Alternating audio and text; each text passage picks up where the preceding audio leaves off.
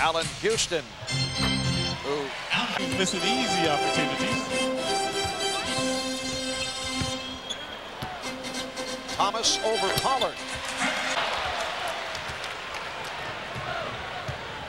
Jackson on the hop for Houston. Yes. Another point play. Good pushing tonight by Jackson. Looked very quick off the dribble. Sprewell from downtown. Just turned it around. Bibby. Houston on the rebound. Yeah, you could say somewhat of a typical beginning for the Knicks. Oh, Mark Jackson surprised that no one came out. In Sacramento, there were some in the press, on radio talk shows, fans who felt as Jackson was able to hit Thomas with a look away. Mark Jackson off to the fast start with 5 assists. So it's 3. He has the hot hand. Puts the move on Turkoglu. Jackson whips it to Houston, and Houston kicks it back. Jackson with the teardrop.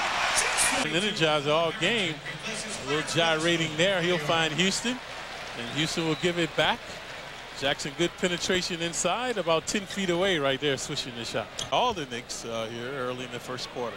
Mark was upset that he sat, converted into easy baskets by Philly, and at all to this point. And look at the cohesion here again by the Knicks. Mark, 3 2/10 seconds remaining. And they're looking for Spree, but they have Spoon. All right, Weatherspoon, yes. So Scott Pollard was in the starting lineup, and he's starting here in the second half.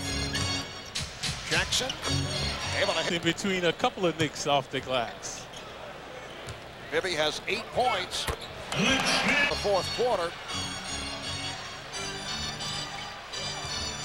Houston over Jackson. I get those timely hoops to give them some energy, to energize the team to get back into this game. Sprewell with a quick move. The rookie Gerald Wallace, first round pick out of Alabama. They are very high on Gerald Wallace. He's come on for the first time after blowing double-digit leads and losing 14 times this season, including this past Tuesday. And the Sacramento Kings continue to have their woes in New York. Thomas from Jackson.